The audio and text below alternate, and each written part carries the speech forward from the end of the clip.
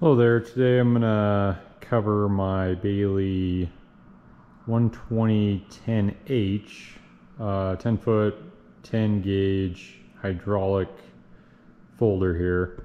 Before I bought this, I tried to do some research online and didn't really come up with a whole lot, so I figured if I decided to get one, I'd do a little video just to kind of give you a walk around and show you what this is if you happen to be looking for something. The 6-footers, 8-footers, I think they're all fairly similar controls. So just a walk through here, got your overall control setup. Pump start would engage the pump, e-stop, and then you've just got a toggle bend and then a toggle to release. You've got a automatic mode, so once you get your bend backstop or your gauge stop done, you can hit bend one time, it'll rotate up, come back down, and cycle the bend.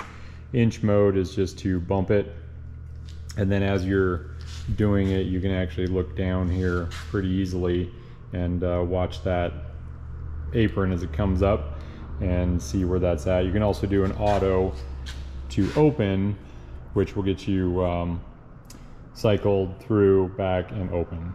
And so kind of a quick, simple control panel there. There actually is a degree wheel here, and this is what will stop you on your limiter here. So once you get your angle figured out, you can set that and get some pretty consistent results there. The actual degree numbers, in my opinion, doesn't really mean anything. But the numbers are there if you feel like you're a number person. I actually end up using this little guy more often than anything to figure out if I got a piece of something that 12 gauge 10 foot or something that I need to repeat, jump to an 8 foot, back to a 10 foot, you're gonna have different spring back. So back here, you've got the guts of the whole thing, your control panel, pump, motor, all that, reservoir. This is your back gauge. It is just a thread on, so you can actually set angles to it. You can set it straight. There's just an end on both sides there, and kind of looking down inside there, you can probably get within maybe 2.5 inches of that outside piece. So if it's really short pieces, that back gauge will not help you. And then here is your threaded adjustment to bring the teeth of your brake in and out. So other than that, you've got a thickness gauge, which is right here. So you would set that to set your auto clamp up and down, controlled by a foot pedal out here, which we've just got 3, a bend, a clamp, and an unclamp.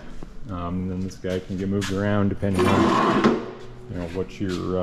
what types of pieces you're working on. So I'm going to fire it up real quick here. We're running off phase converter. Not that that really matters, but it does work. So pump on. And so in order to get this guy to go down, I'm going to have to hit our clamp. That closes this assembly here. Again, that is adjustable on those end brackets. And then I can cycle this through. I'm just in inch mode right now, but it will go up until it hits this limiting switch.